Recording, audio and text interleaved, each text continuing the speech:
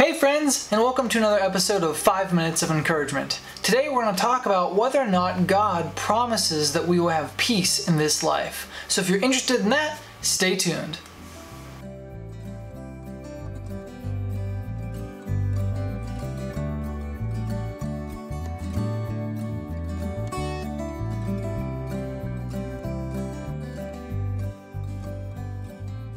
Guys, if this is your first time here, I just want to personally welcome you to the HomeGrown Ministries YouTube channel. I'm DJ, and on this channel I strive to provide you with biblical wisdom and encouragement to strengthen your walk of faith. Now, I don't get to post as often as I would like because I do have 2 kids, a wife, and a full-time job. So if you like what you see here and you don't want to miss any content in the future, please make sure you hit that subscribe button down below. It also helps out the channel a great deal, and I really, truly appreciate your support.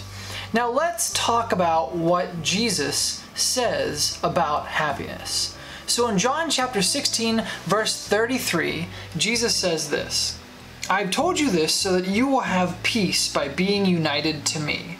The world will make you suffer, but be brave. I have defeated the world." So we are not promised happiness by God, but we are promised peace. Why is that so important? 1. Jesus says the world will make you suffer. Not the world might make you suffer, or the world may make you suffer, or it might happen that the world makes you suffer. Jesus says the world will make you suffer. But although the world will make us suffer, point number 2 is that we will have peace through our union with Jesus Christ. Why do we have peace? Why do we get peace through our union with Jesus Christ? Well, we get that peace because point number 3, Jesus has overcome or has defeated the world. So no matter how big your problem might seem, no matter how much you are suffering, know that God is greater than the pain and suffering you are experiencing right now. And know that one day when you are united with Him in heaven, there will be no pain, there will be no suffering, there will be no sadness, because you are united with Christ. And that is the hope that we as Christians can rely on every single day. So Christians, be encouraged and be brave because your Savior, your Lord, has defeated the world. So to recap, God does not promise happiness, but peace if our hope is within Jesus Christ.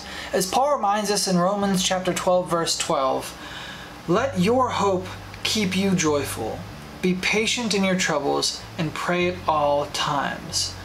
Your hope that you have in the union with Jesus Christ will bring about great joy and peace in your life.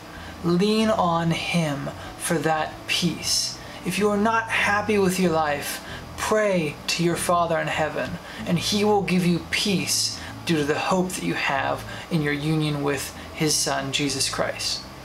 Guys, if you are suffering today, if there are things that you are struggling with in the world today, if you need someone to pray for you, you don't have to go into details, but just let me know that you would like some prayer, and I'll happily take some time out of my day to pray for you.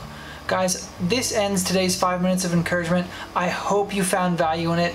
And as always, please continue to be the salt to the earth, be the light to the world, and go encourage someone else today because the world desperately, desperately needs it. And I will see you guys in the next video. Bye-bye.